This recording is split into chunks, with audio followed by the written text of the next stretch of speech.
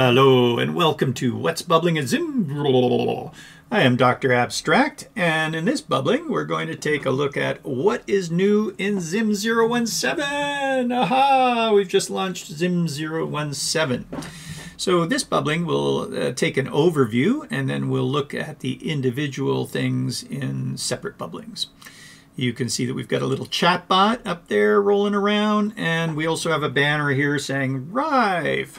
Okay, Rive is an animation tool, so that's how you can get into what's new. You can also get into what's new by hitting the ZIM 017 here, or in the About section under Versions.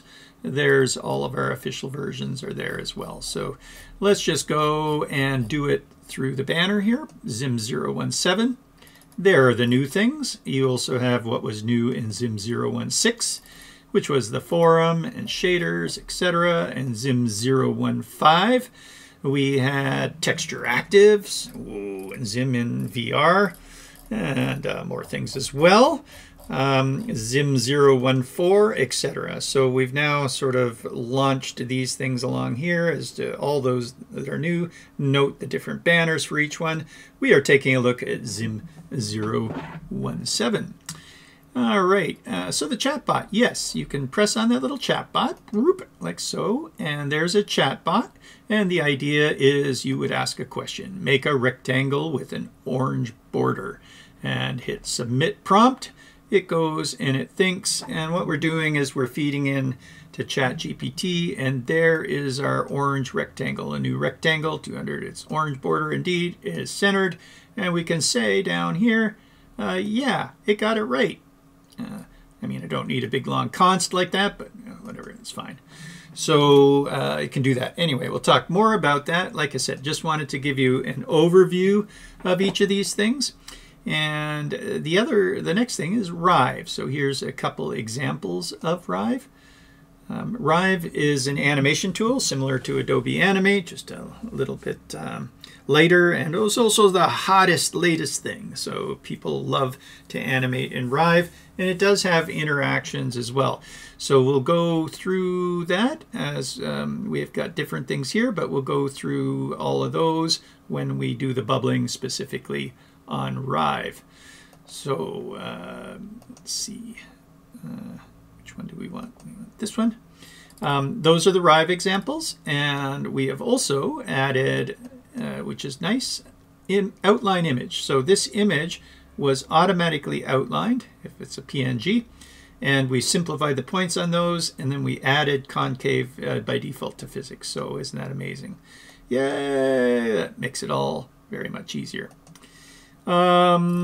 Next, we have some work here where that just expanded open, and then we're going to close it. So be it. Yay!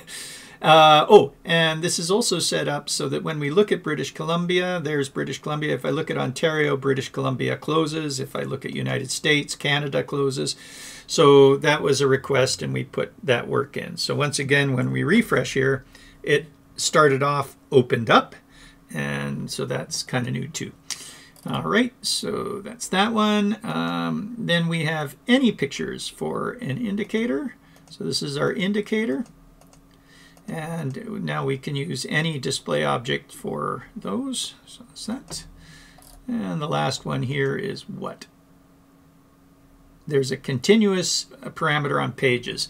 So we're on the first page here. But if I go back, I can actually go to the last page, or if this was the first, I keep on going, and there's the last page, and it keeps on going. So that's a continuous parameter added to pages.